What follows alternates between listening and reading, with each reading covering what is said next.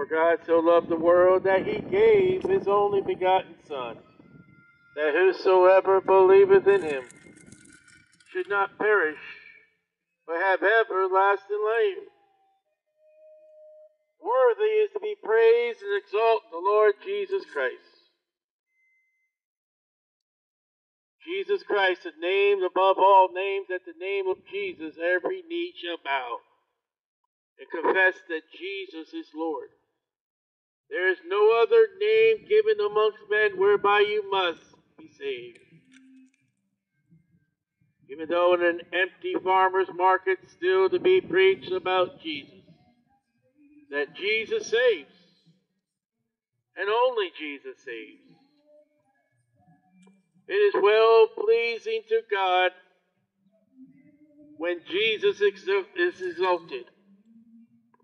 It doesn't please God when you got the devil's music. The praise and honor belongs to the King of Kings and the Lord of Lords. The salvation set forth through and by Jesus Christ alone. That Jesus Christ is able and will save your soul. That Jesus Christ is the gift of God. For the wages of sin is death, but the gift of God is eternal life through Jesus Christ our Lord. That for God so loved the world, the love of God. And everybody wants the love of God. For God so loved the world that he gave charity. Charity, gave. God gave. The gift of God's eternal life. God is giving, God is loving. And the gift of life, the gift of eternal life, the gift is Jesus Christ. The gift of eternal life of God, the Lord Jesus Christ. For God so loved the world that he gave his only begotten Son, that whosoever believeth in him should not perish, but have everlasting life. And without Jesus Christ, you'll perish. Perish is to be thrown out, to be cast out into the incinerator. And the incinerator of God is hell. And there is a hell. And you'll go to hell without faith and belief in Jesus Christ. The Bible says to believe on the Lord Jesus Christ, and thou shalt be saved. Jesus came to seek that which is lost. And when you have not put your faith and trust in Jesus, you're lost. You're on a way to the devil's hell. Because you have not put your faith and trust in Jesus. It's so simple to go to heaven. Believe on the Lord Jesus Christ. And Jesus Christ is to be honored above all honor. Where a farmer's market in Daytona Beach tries to play music and tries to get the police to stop the preaching of Jesus Christ. That the preaching of Jesus offends us. And that when all the world is gone, when we're in the eternal life, and there'll be no farmer's market and no money, there is and will be the heaven, New Jerusalem, or the lake of fire. And those who have not put their faith and trust in Jesus go into the lake of fire. That's the second death. And those that do put their faith and trust in Jesus go off into New Jerusalem. Eternal life before an almighty God. A life of peace and joy. Everlasting joy. No pain, no sorrow. No more death, no more sin. No more corruption, no more violence. That's what heaven's like. Nothing goes rotten in heaven.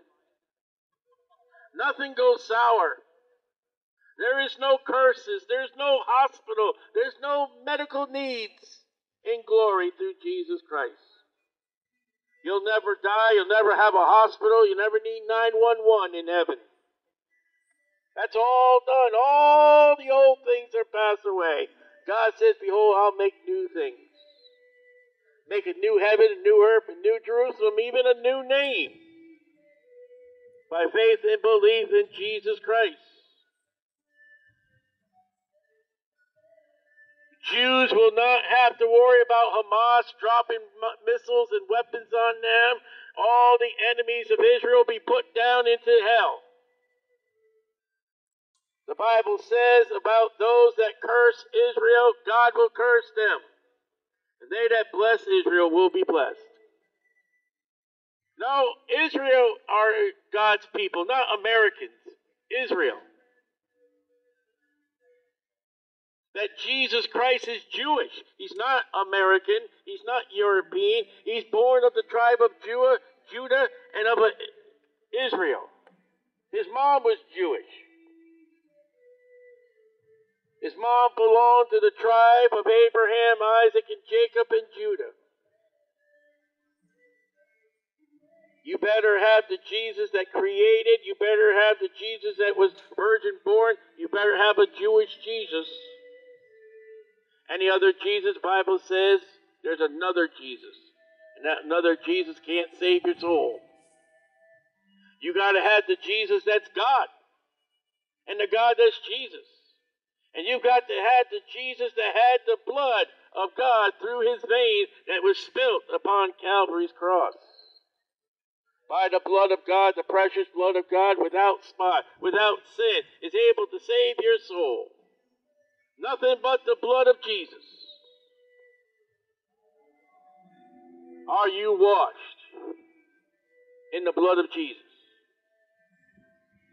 I didn't ask if you were washed in baptism water. I didn't ask if you were washed in a certificate of church attendance. I asked if you washed in the blood of Jesus Christ. Have you been to Jesus for the cleansing time? Have you come to God? And you come to God through Jesus Christ.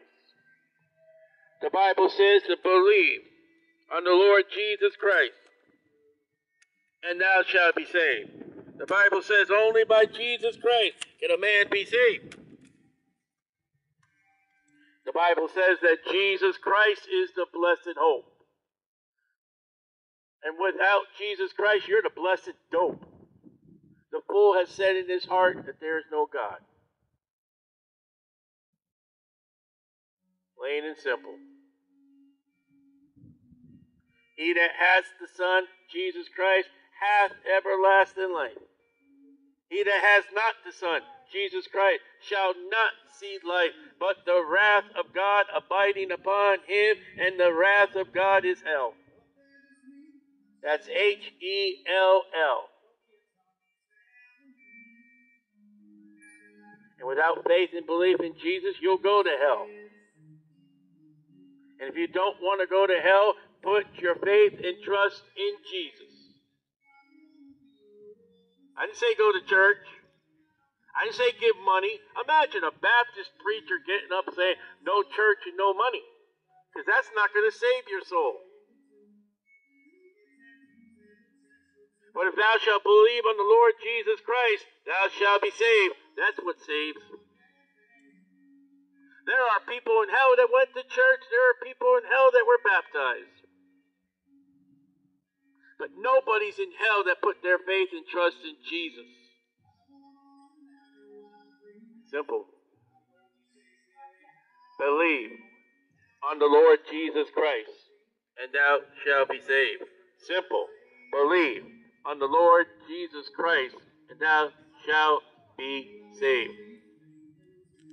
Salvation is wrought by God, and God is Jesus Christ.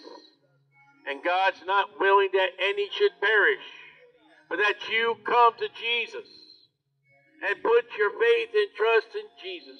The Bible says to Christians, go all the world and preach the gospel. You don't tell Christians come to church. He says preach the gospel. And the gospel is that Jesus Christ suffered and died according to the scriptures, and was buried, and arose again the third day according to the scriptures. That's what saves. That's what Daytona Beach Farmers Market has been trying to call the cops to shut the preacher up. Tell that preacher to shut up about Jesus. We don't want to hear about Jesus. I tell you, at the name of Jesus, every knee shall bow and profess that Jesus is the Lord. That there's no other name given amongst men whereby you must be saved. I'll exalt and lift up the name of Jesus. I'll give all honor and praise to Jesus. He saved my soul. April 25th, 1987, Jesus Christ saved my soul. He brought me out of the Catholic Church and brought me into salvation. The Catholics couldn't save me. There's no hope in the Pope. But Jesus saves. I came out of religion and came into Jesus. I've been on fire ever since. April 25th, 1987, I trusted Jesus Christ as my Savior. April 26th, 1987, I began preaching about hell. You're not going to shut this preacher up. This preacher will go on exalting Jesus. By the power of God and the Constitution of the United States of America will I preach Jesus. And even there wasn't a Constitution, I'll still preach Jesus. Nothing better than Jesus. Step up with a microphone and tell me what is better than Jesus in your life. Jesus Christ's salvation is free. Tell me how much your beer is free. Tell me about your free tobacco that will ruin your lungs and waste your money. Tell me about your alcohol that destroys your liver and destroys your family, where Jesus destroys nothing, but Jesus gives life. Where Jesus gave me the victory over alcohol, and he gave me the victory over tobacco, and gave me the victory over drugs. The world put me under tobacco, the world put me under drugs, and the world put me under alcohol. Jesus set me free and put my name down in the Lamb's Book of Life, and when I die, I know I'll be before Jesus.